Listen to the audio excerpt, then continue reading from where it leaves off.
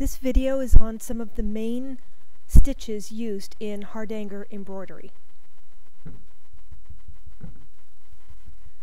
Hardanger tends to use several stitches over and over again with slight variations. This can have a dramatic effect. There's only about 5 stitches used in this piece on the board right here. Again, this piece is showing several stitches used over and over again.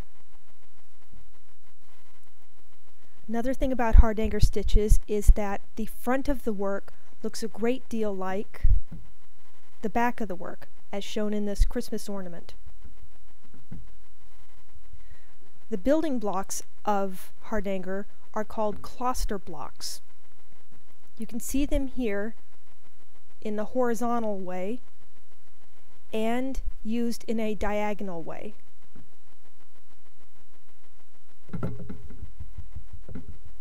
Here the cluster blocks have a slight variation with the points, or with a longer form to create a more open area.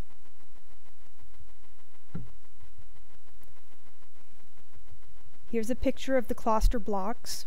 It's a basic satin stitch of 5 stitches put over 4 threads. Then any unnecessary thread work is pulled away. Sometimes the inside threads are left fairly bare, but usually they are woven like this or wrapped like this one.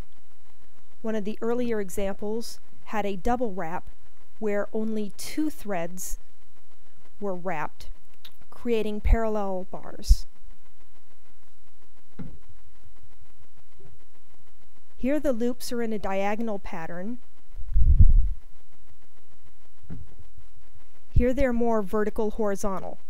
As you can see by switching between the wraps and the bars, the styles of the loops, and how many loops you do in the different holes can create a slightly different effect. Here's another option called a picot edge.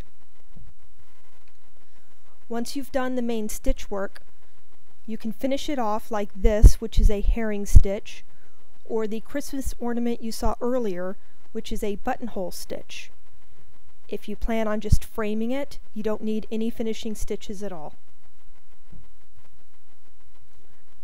You can add charms, beadworks, eyelets, and other things to your pattern. If you'd like to see more on this, please go to hardanger-embroidery.com. Thank you.